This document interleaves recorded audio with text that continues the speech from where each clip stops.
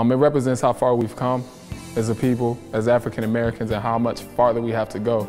Martin Luther King Day, what it means to me is we get to celebrate one of the greatest leaders, if not the greatest leader of all time. That means that young people, we can do anything that we want to in life, as long as we have a voice and we have a following, and you just believe in your dreams, and anything is possible.